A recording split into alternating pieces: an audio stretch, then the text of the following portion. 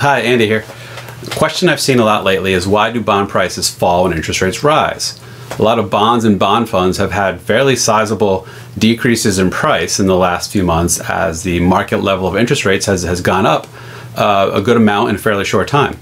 So before we actually answer why do bond prices move as interest rates move, you have to step back and understand what's called the time value of money.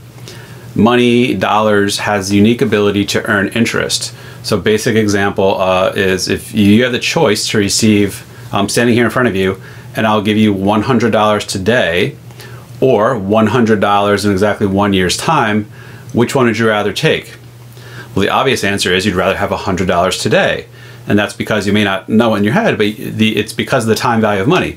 Because you can take that $100, you can invest it in something, you can put it in a bank account, let's say, something that earns interest, and therefore in 1 year's time, that $100 will be something more than $100 because it's going to be the original 100 plus whatever amount of interest you received over that year.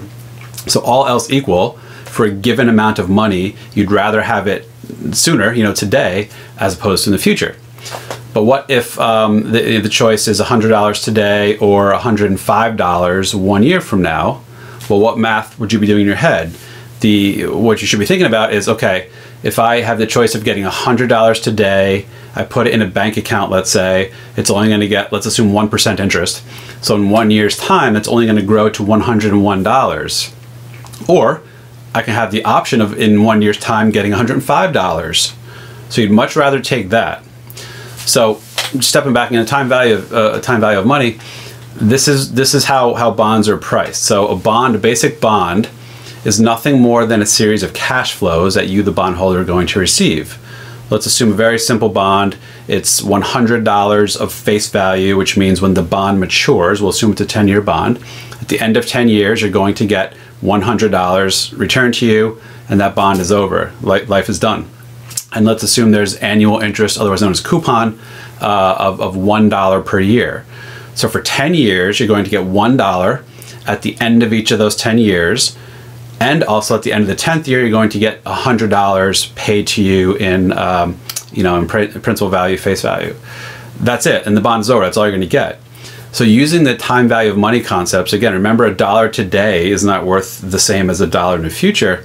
You basically have to figure out, well, what is the present day value of those 10 different years worth of cash flows from that bond? And that's nothing more than an interest rate. The interest rate is a variable that in effect tells you what the today value is of those 10 years worth of cash flows. And all else equal, as interest rates rise, the present value of those cash flows goes down and vice versa. So here's why. Let's step back again to our basic example. If you were to get $100 today and invest it at, let's say, 1% per year, that's going to grow to $101 in 1 year. Or if you can invest it at 5%, it's going to grow to $105, right? So the larger the interest rate, the larger the future value is for a given present value. But it also works in the opposite. The larger the interest rate, the smaller the present value is for a given future value. So think about it this way. If in 1 year's time, the cash flow you're going to get is $100, let's think about the current day, the present value of it under two different interest rate scenarios. What if the interest rate for 1 year is only 1%? And what if it's 5%? So if you know you're getting $100 in 1 year, how much would you be willing to pay for it today if the today level of interest rates is 1%? Well, I'm rounding here, but the answer should be 99 cents. Because you have an option of taking 99 cents, investing it at 1%, such that you'll get 1 cent of, $99, sorry. You're getting $100 in a year. You can take $99 today, invest it at 1%, and you're getting $1 of interest such that it's $100 in a year. Or if the interest rate's 5%, you would, the other option is you can take $95 today, get 5% interest, again I'm rounding, get $5 interest, such that in 1 year's time it's going to be $100. So this is easier to understand. If you look in the notes of this video, I have a link to a video I did, a much more detailed more thorough, properly hashed out explanation of bonds and bond prices with examples in a spreadsheet. So this makes much more sense because this really is nothing more than math, and it's kind of hard to verbalize math in video form without showing those, those aids. So definitely check out the video. But the point is, for a given level of future cash flow, the present value, the current value of that's going to be smaller if interest rates are larger, because that larger interest rate in effect means more compounding interest along the way. So it takes a smaller amount of present day money to equal a given amount of future money if the interest rate's larger. So that's why when interest rates go up, the current day, the present value of all those bonds cash flows goes down, and a bond price is nothing more than the sum of the present day value of all of its future cash flows. Kind of technical. If you're not used to time value of money and financial math, this could be a little abstract, but again, definitely check out the video.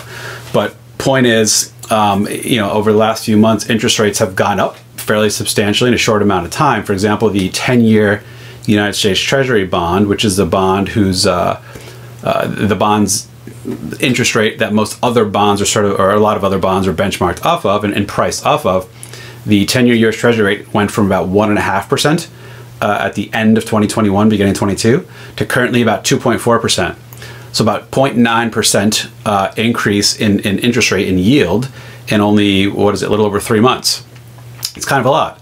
So that's why bond prices have come down fairly substantially over the last few months, because interest rates have gone up so much. So that's that. Definitely check out the video. It'll be a great aid to this, the video and the link, much more explanation and examples that'll help bring this all together. So hopefully you enjoy this. That's it. See you next time.